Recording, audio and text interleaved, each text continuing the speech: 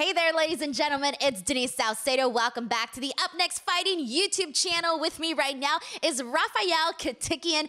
Rafayel, it is so nice to see you out here, especially coming off of your victory at Club UNF. Man, tell us about what happened in your fight at Club UNF. Yeah, it was good. I was preparing for this finish. My brother and my sparring partner Artur Arusunyan did the same rear naked choke in his fight in the beginning of the month. So it tells how good is grappling in our gym KD MMA.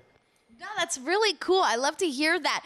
To be able to get this victory, and it was your first fight with UNF as well, right? Yes, it was my debut. Oh, how did that feel to get your debut win? It was very good. It was my first fight in United States. I just moved here from Armenia. So who didn't know me, you know me now. So Yes. So how different was it fighting in Armenia and then fighting here in the United States? Here it's a lot of more show, and it's good to fight here. Well, were you nervous just given were you nervous about your fight, or were you nervous about it being in the United States? Did that impact or change how you felt heading into the fight?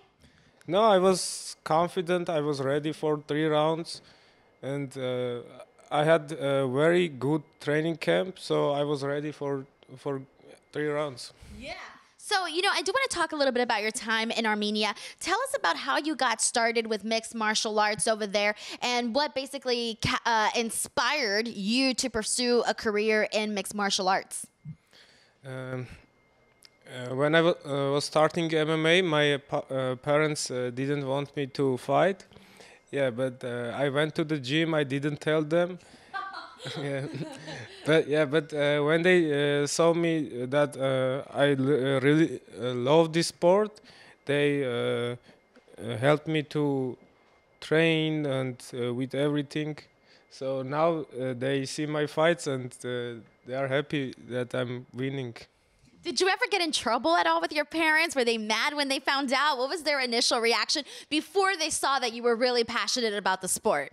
Yeah, sometimes when I was going home from training or competition, like when I had a black eye, my mother was like, why you go to train or something like that? But she's always helping me to